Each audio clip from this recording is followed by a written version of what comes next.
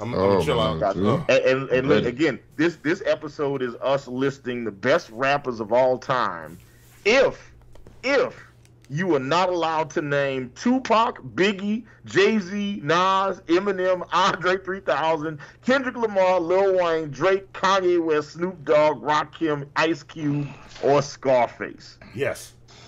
All right. So there we go. So, Black Guy TV, who you got? So, once again, this is, people I enjoy listening to versus that. But so I think listen, Monty set you up to fail. Monty set you up to fail. I did not set him up to fail. This one I'll fight people on. Like I like this rapper. I heard his first album. I remember I was working at this place and it was a guy that worked there too, and he just listened. I'm like, "What you listening to?" He told me, "I'm listening to A$AP Rocky." I said, "Oh, really?" I was like, so I started looking up his albums, and it was just like one after. I just start saving all the songs. So A$AP Rocky would be my third on the list. Tons of songs I like, and then of course I like A$AP Ferg as well. Yeah. But and they've done a lot of songs together.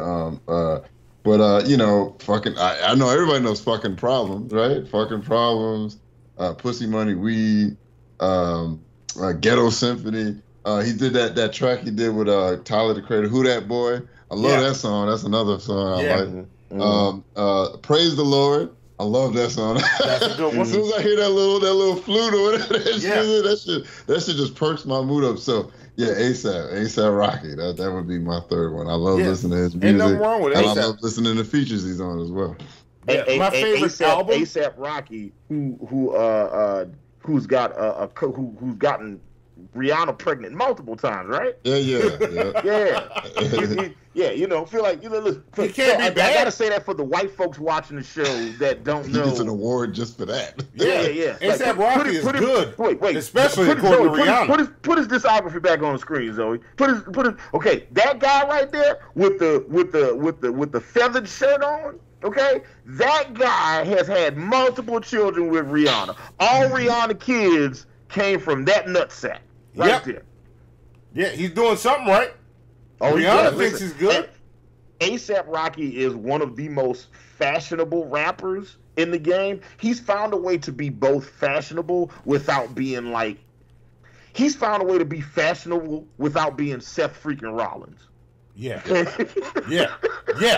Like he fashionable, but he not fancy fashionable. He not sassy with it. You know what I mean? Yeah.